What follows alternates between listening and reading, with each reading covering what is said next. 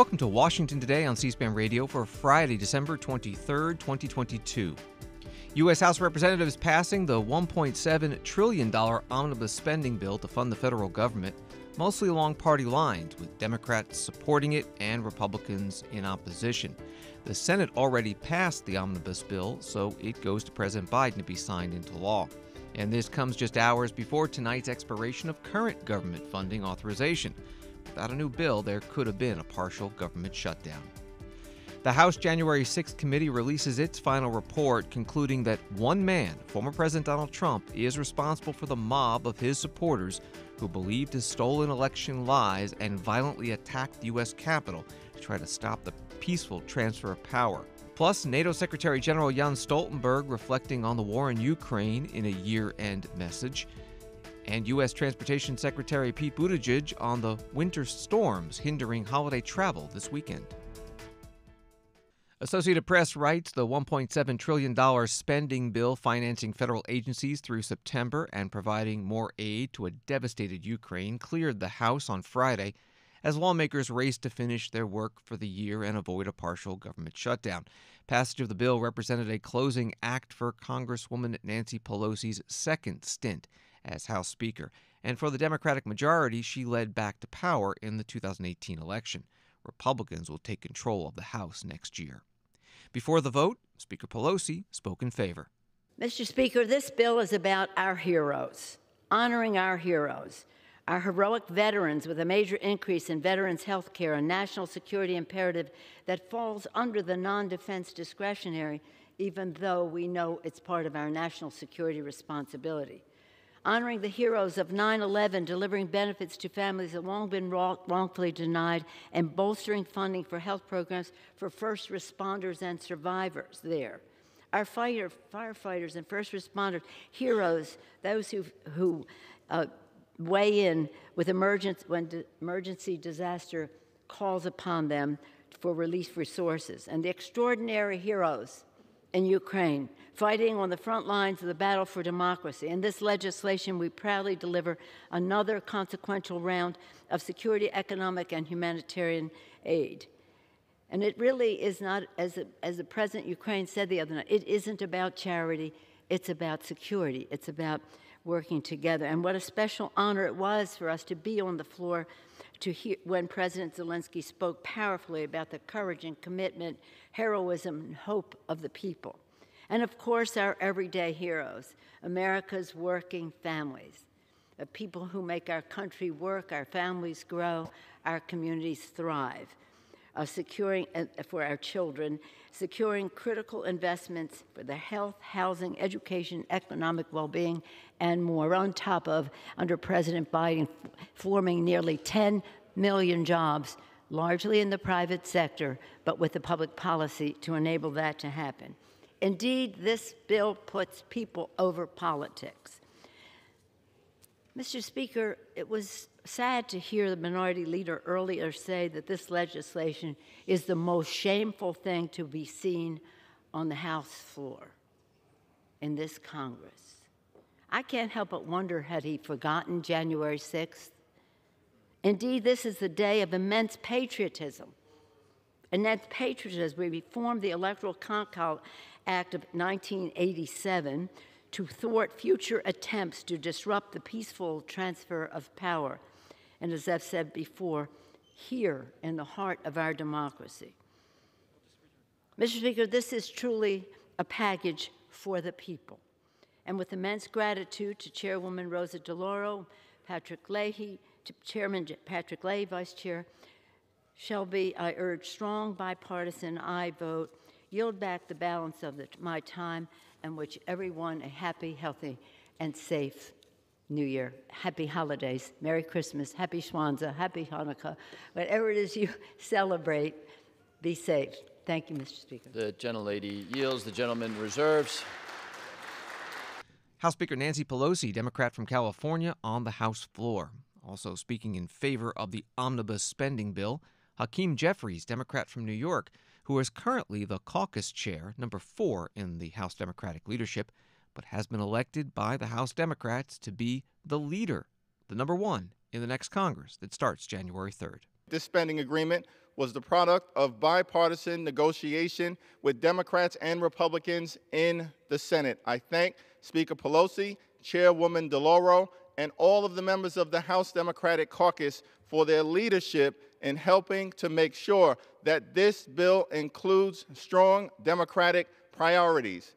This legislation invests in children and families, invests in education and job training, invests in the creation and preservation of affordable housing, invests in hardworking Americans and organized labor, invest in research and development, invest in transportation and infrastructure, invest in technology and innovation, and invest in the health, safety, and well-being of the American people. This legislation reflects Democratic values. Democrats in the new year will continue to fight for lower costs, better paying jobs, and safer communities, and Democrats will always put people over politics. Happy holidays and Happy New Year. Congressman Hakeem Jeffries, Democrat from New York, the incoming House Democratic leader, today on the House floor. The $1.7 trillion bill would fund defense programs at $858 billion, about a 10% increase over the current fiscal year. Domestic spending is $772 billion. That's a 6% increase. There's also $45 billion for Ukraine, another $30+ billion for disaster relief for U.S. areas hit by hurricanes, floods, and wildfires. And there are a lot of non-spending policy changes thrown in, one of the most prominent, clarifying the way Congress counts presidential electoral votes. Leading the opposition to the bill on the House floor, Congressman Kevin McCarthy, Republican from California, the minority leader. At the very end, this will cost you more than $2 trillion. More than 4,000 pages is a train wreck. It's jam-packed with wokeism, Washington special interest, and wasteful spending that means more crushing debt to 330 million Americans and generations to come. It will make the border worse. It'll make inflation worse. It'll make the economy worse. It will make government worse. The American people are probably asking themselves, how did we get into this mess?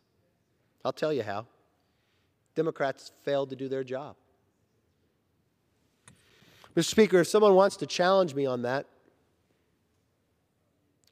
why did the American public fire you just a few months ago? Why did you wait to pass this bill if it was so great till after the election? Why did you allow the Senate, 2 senators to write it that can't be held accountable, that name things after themselves? Why did you pass the CR to push it against Christmas with a storm before our very eyes? Why is the majority of Democrats not even here if you think it's so good? If this is your legacy, I feel sad for you. But more importantly, the damage you've done to America. During the last year, Democrats controlled the House, the Senate, and the presidency. And they yet to fill their most basic task. Senate Democrats passed 0 appropriation bills out of their committee. They passed 0 appropriation bills off the floor. Mr. Speaker, they didn't do a damn thing. They went 0 for 12. Instead of following the law and funding the government by September 30th, they did what they do best. They created a crisis. They didn't even let it go to waste. We all remember what Speaker Pelosi told us about Obamacare. You have to pass it to find out what's in it. That's exactly the same. They waited until the last minute in a lame duck Congress to dump more than 4,000 pages with $2 trillion into the laps of the American public. Do you have time to read the bill? No. Do you have time to debate the bill? No. Do we mark up the bill? No. The members of Congress here to vote on it? Nope. It's all right. We got your votes in the back pocket. I don't know where the American people asked for that. In 11 days, this all changes. We are going to reclaim this body's integrity in service to the American people after this institution covers itself in disgrace one last time under Democrat one-party rule. A new direction is coming. 11 days, Republicans will deliver. I request a no vote on the omnibus, and I yield back. Gentleman reserves. The gentleman from Massachusetts is recognized.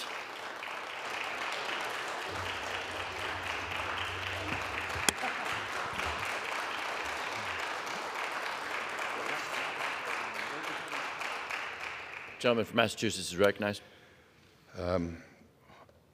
After listening to that, it's clear he doesn't have the votes yet. I reserve my time. Congressman James McGovern, Democrat from Massachusetts, commenting at the end of the speech by the Minority Leader Kevin McCarthy. He referenced Kevin McCarthy's run for House Speaker in the next Congress, and the media reports that he may not have the support he needs among House Republicans to be elected. Leaders of the House Appropriations Committee also speaking before today's vote on the omnibus spending bill. Democrat Rosa DeLauro of Connecticut is the chair, and Republican Kay Granger of Texas is the ranking member.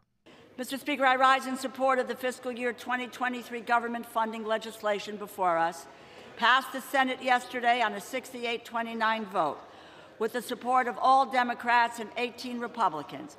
It is a package of 12 appropriations bills. It is a package of 12 appropriations bills that makes critical investments in the programs that our communities need.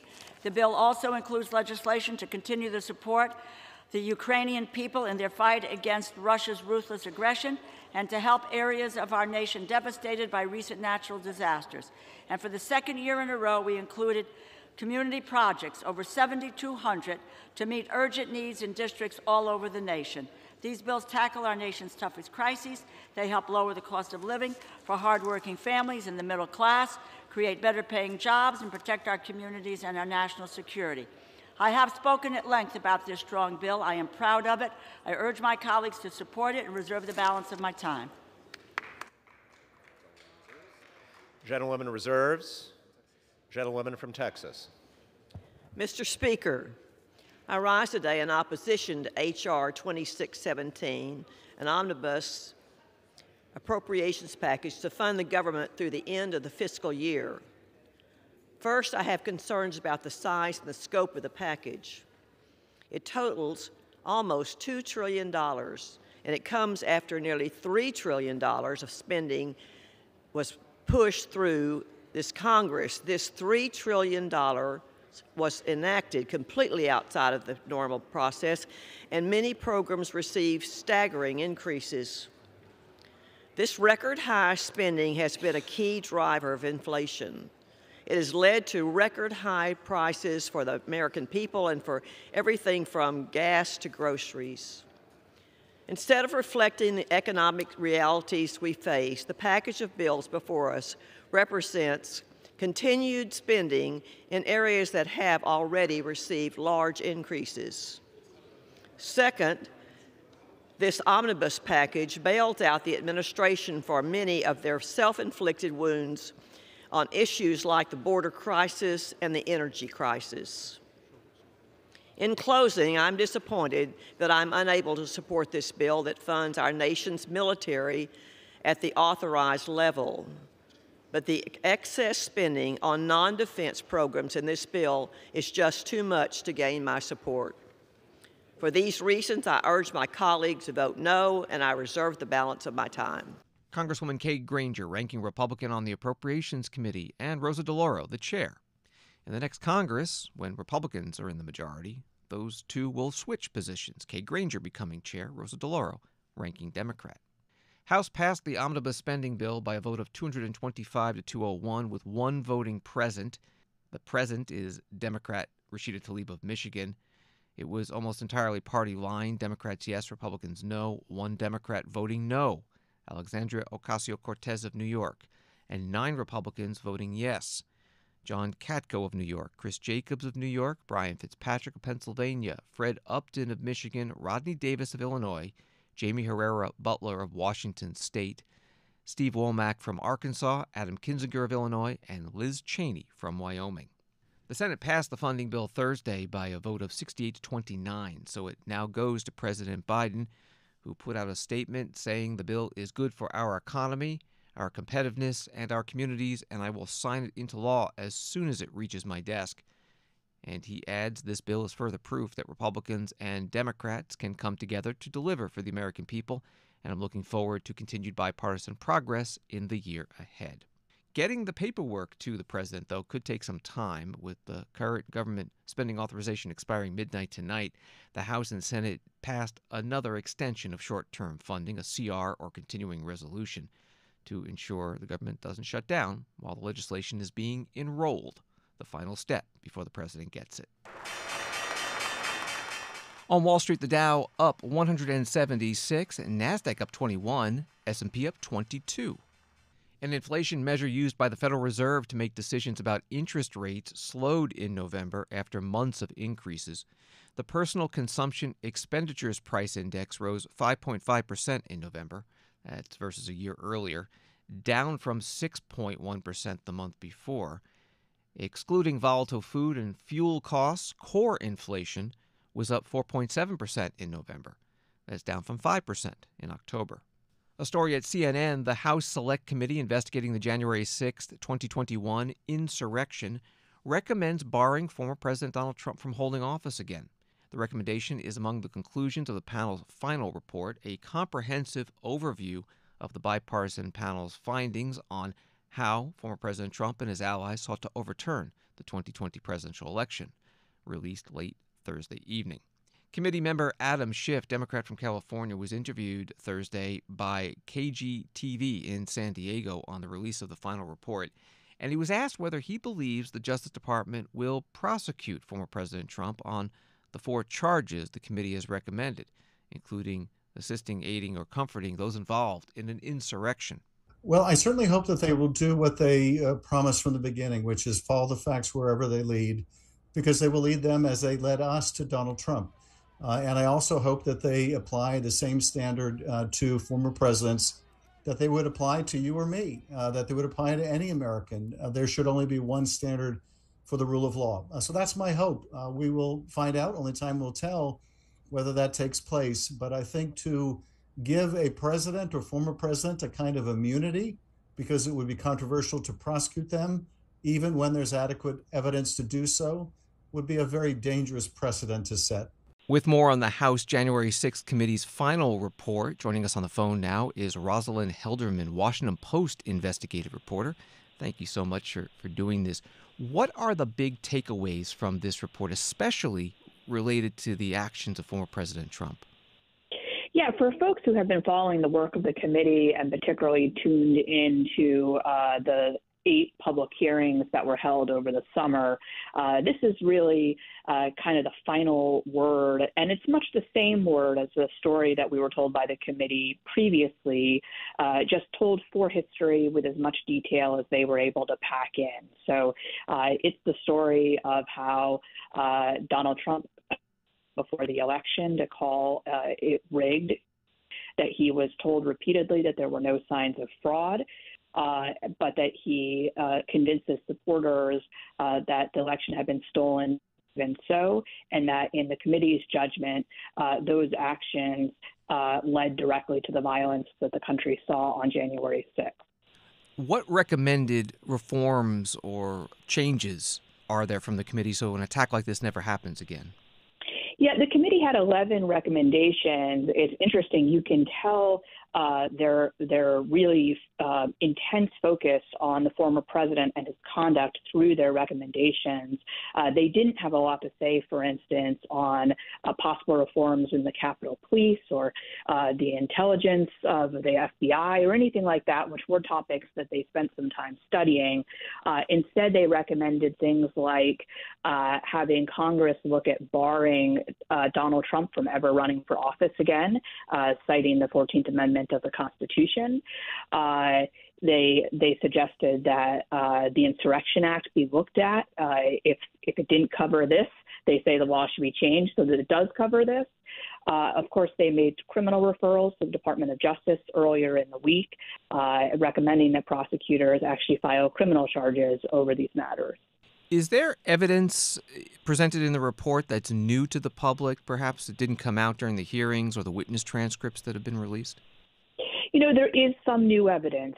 This is their final document, weaving together the thousands of pages of documents and text messages and emails they gathered, as well as clips from, or I should say quotes from, about 1,000 witness depositions that they performed.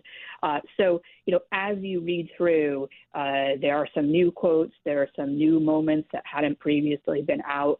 But, in their overall contours, those details serve the story that the committee has been telling now for a number of months. I wouldn't say that there are any sort of bombshell revelations out of this report. We're talking with Rosalind Helderman from The Washington Post. You have an article at WashingtonPost.com about the relationship between a name that came up during the January 6th committee hearings, John Eastman, and Supreme Court Justice Clarence Thomas. What did you find? Yeah, it had come out previously that John Eastman exchanged a couple of emails with Ginny Thomas, the justice's wife, in this time period that was published today.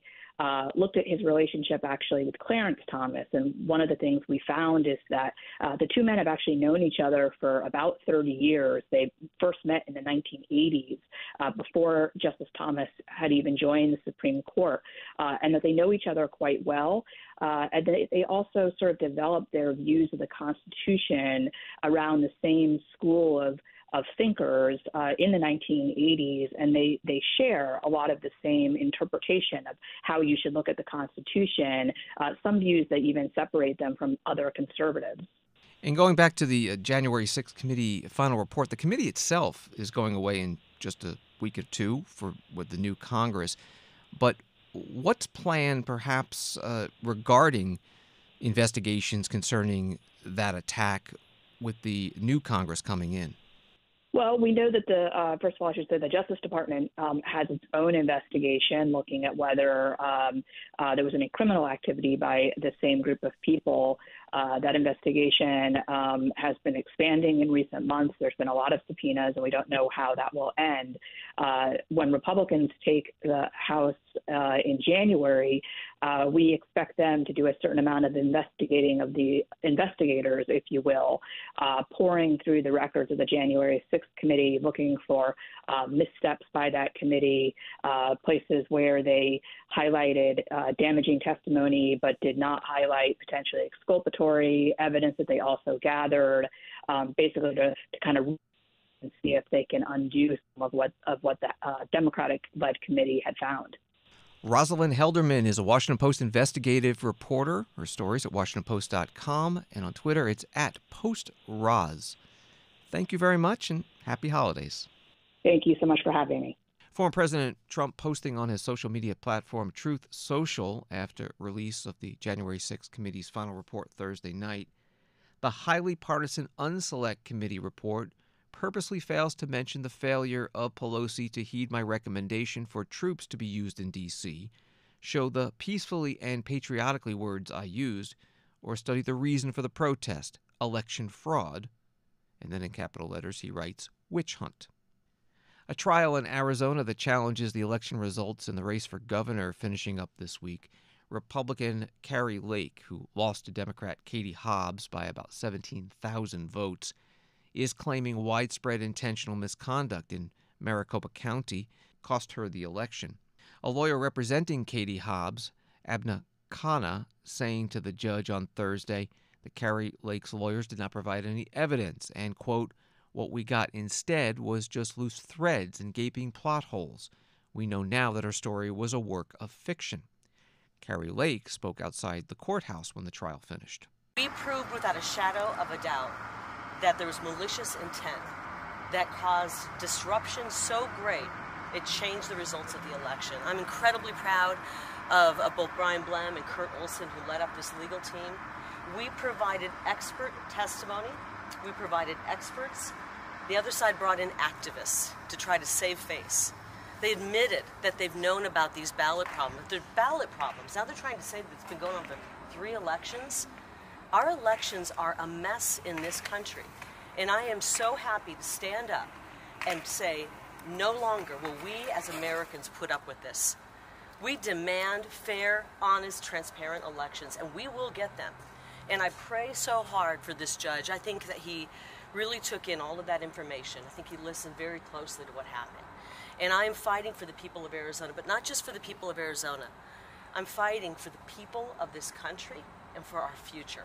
If we don't have honest elections where we decide who represents us, then we don't have a country anymore. And the defendants, their attorney said it in his closing statement. He said, "We choose our rulers." Isn't that telling?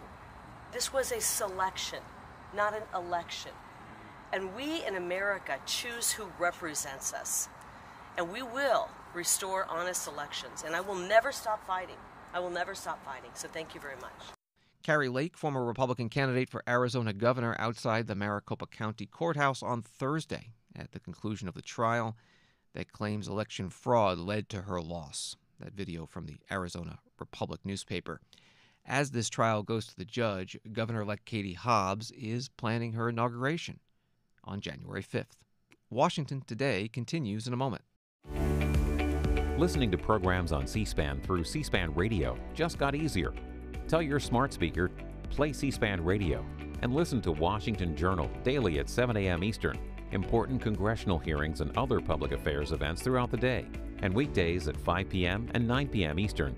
Catch Washington Today for a fast-paced report on the stories of the day. Listen to C-SPAN anytime. Just tell your smart speaker, play C-SPAN Radio. C-SPAN, powered by cable.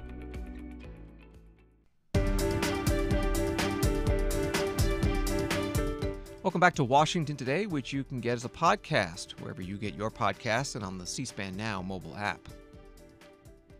From a New York Times article, President Volodymyr Zelensky of Ukraine declared on Friday that Ukraine was working toward victory, buoyed by his hero's welcome in Washington and a brief visit to Poland in a sprint of diplomacy aimed at thanking his country's most robust allies and cementing their support.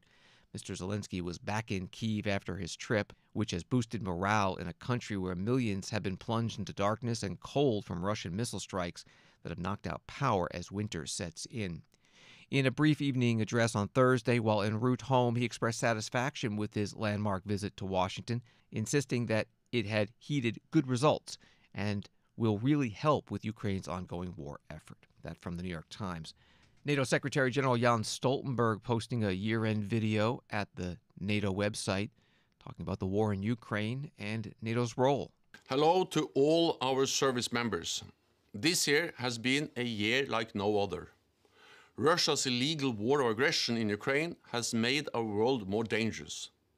Faced with the biggest security crisis in Europe since World War II, NATO has responded with strength and unity. Within hours of the invasion, we activated our defense plans. We now have over 40,000 troops under NATO command in the eastern part of the alliance, backed by substantial capabilities in the air and at sea. We have doubled the number of battle groups from 4 to 8, and we will continue to strengthen our deterrence and defense. What you, our armed forces, do sends a clear message to Moscow and to anyone who would challenge us. NATO is here. We will protect and defend every inch of our territory. This year, I have had the privilege to meet many of you, exercising in Norway, defending the skies from Ramstein Air Command, serving aboard the USS George H.W. Bush aircraft carrier, in our deployments from the Baltic to the Black Sea, or training Ukrainian forces in the United Kingdom. I have seen how professional, committed, and capable you are. So I want to take this opportunity to personally thank all of you wherever you are deployed. NATO Secretary General Jens Stoltenberg in a year-end video message. A number of news outlets reporting that Russian President Vladimir Putin calling the fighting in Ukraine a war for the first time at a news conference on Thursday. But the New York Times Moscow bureau chief disagrees, writing, "In the Kremlin's logic, it is the West and the Ukrainian government that started a war against Russian speakers in eastern Ukraine in 2014, after the pro-Western revolution in Kyiv earlier that year. And Russia's current invasion, that logic goes, is a special operation designed to end that war." Of the nearly $50 billion the U.S. has given Ukraine since Russia's invasion, about half has been for weapons and security assistance, the other half humanitarian and financial aid. Samantha Power is the head of USAID, the U.S. Agency for International Development. She talks about the help given to the Ukrainian people and people in dozens of other countries in her end-of-the-year video post. As this year winds down to a close, I want every American to know the good that their country is doing in places all around the world, helping some of the people in greatest need overcome some of the planet's toughest challenges. In 2022, the United States responded to crises and natural disasters in 64 countries, including the floods in Pakistan and the massive ongoing drought in the Horn of Africa. We surged assistance to brave Ukrainians facing the harrowing effects of Putin's war by boosting Ukraine's grain exports, supporting the Ukrainian government as they deliver critical services, and helping the country brace for winter as Moscow devastates the country's infrastructure. We tackled the largest hunger crisis in modern history by providing billions in immediate relief, distributing life-saving supplements to malnourished children, partnering with the private sector to address fertilizer shortages, and investing in agriculture around the world so farmers can help feed their communities. We continued our effort to help vaccinate the world by donating over 670 million COVID-19 vaccines to more than 116 countries and launching a global vaccination effort to help those countries get shots in arms. We worked with countries to address the climate crisis by installing gigawatts of clean energy and protecting critical forests and carbon sinks, while helping communities adapt to the fiercer storms, droughts, wildfires, and other climate shocks that are already upon us. We launched the largest ever initiative to bring the Israeli and Palestinian people together through person-to-person peacebuilding. We advanced democracy around the world by fighting corruption, supporting activists and civil society, and mobilizing additional support for countries where democratic reformers have a mandate for change. We visited historically Black colleges and universities and minority-serving institutions throughout the country to recruit new classes of Foreign Service professionals so that the face of America that we show to the world actually looks like America. We launched our biggest effort ever to make sure that America's foreign assistance invests in strengthening the organizations, institutions, and entrepreneurs that are from the communities in which we work. We worked with companies like Bayer, Vodafone, Google, and MasterCard to design partnerships that encourage private companies to contribute to the public good. Your support allows us to show the world the best of America, that we are compassionate, that we are highly competent, and that our fates are connected to the fates of people everywhere. Each of you is part of our mission to extend the reach of human dignity to everyone, everywhere.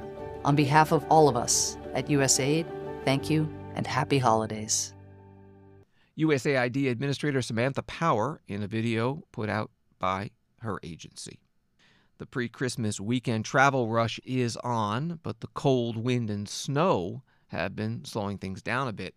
Bloomberg News writes, winter storms pummeling vast areas of the U.S. are prompting widespread flight cancellations and delays from East Coast hubs to the Pacific Northwest, upending airline operations during the busy holiday travel season.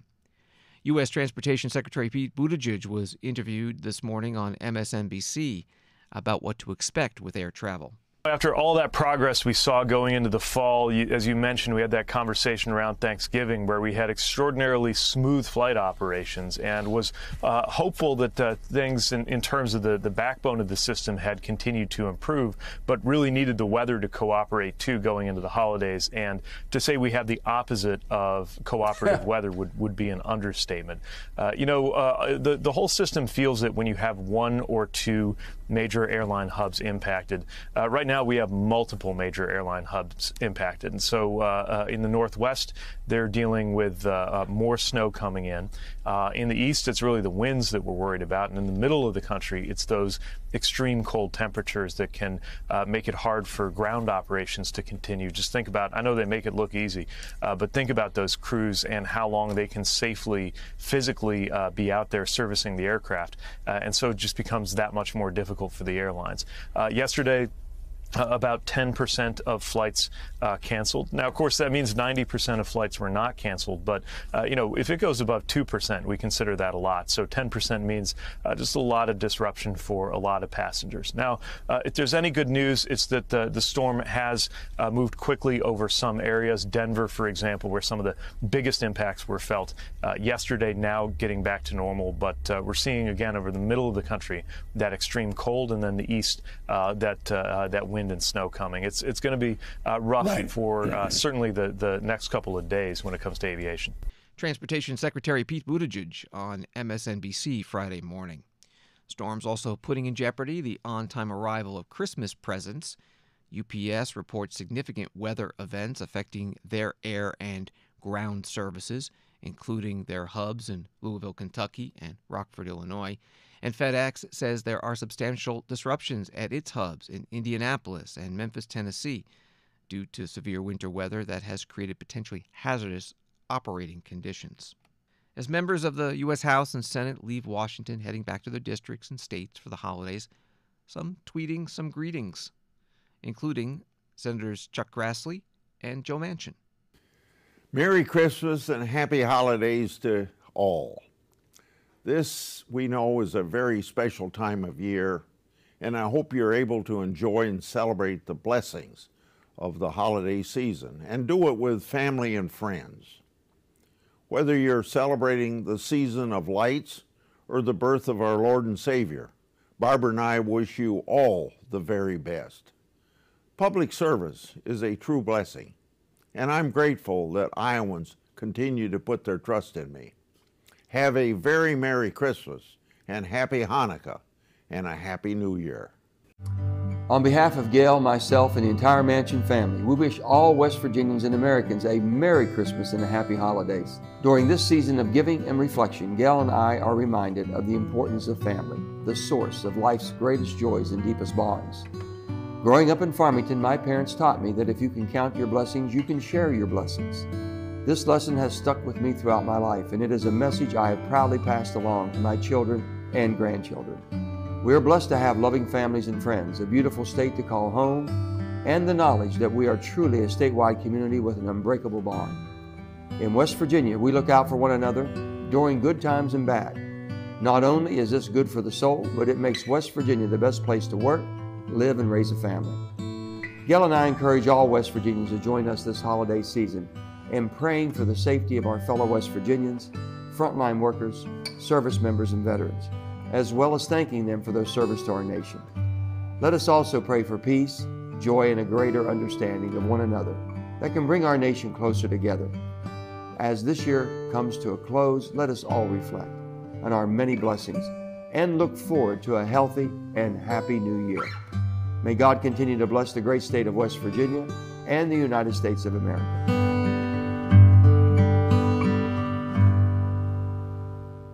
Holiday videos from Senators Joe Manchin, Democrat from West Virginia, and Chuck Grassley, Republican from Iowa. President Biden gave a Christmas address at the White House on Thursday on, as the White House describes it, what unites us as Americans, optimism for the year ahead, and wishing Americans joy in the coming year. So my hope this Christmas season is that we take a few moments of quiet reflection, find that stillness in the heart of Christmas. It's at the heart of Christmas.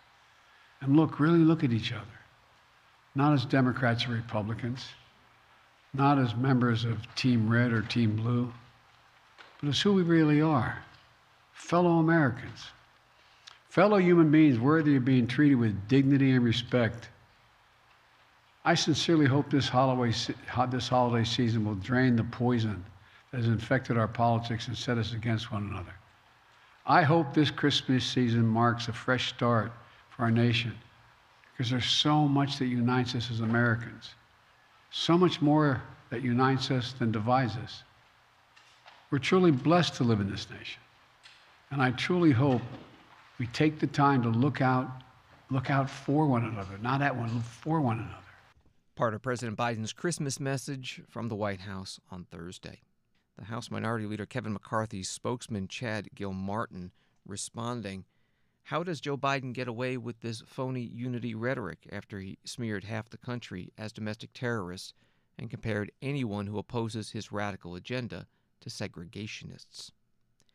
President Biden and First Lady Jill Biden today also visiting Children's National Hospital in Washington, D.C., meeting with and reading to young patients and thanking their families, doctors, nurses, and hospital staff. Thanks for listening to Washington Today. Subscribe to C-SPAN's evening newsletter Word for Word to get the stories Washington is talking about sent to your inbox every day. You can subscribe at c-span.org/connect. Have a good night and holiday weekend.